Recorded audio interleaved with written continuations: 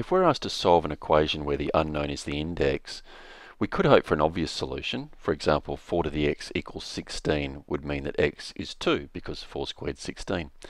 But if it's not immediately obvious, what we can do is apply logs, because we do use logs to solve for unknowns where the unknown is a power.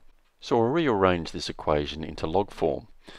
That means that we can see that 4 goes to the base, and if we follow the loop around we have log base 4 of 15, and that will equal x, the unknown power.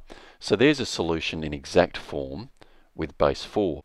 Often when we express solutions in log form we express them as base 10.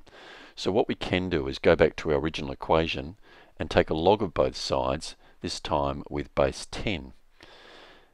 For simplicity, what we do is remove the base 10 because no base does imply that it's a log base 10. So from here what we can do is use our log laws. We can remove the x that's on the left hand side and place it at the front of the log. So we have x log 4 equals log of 15.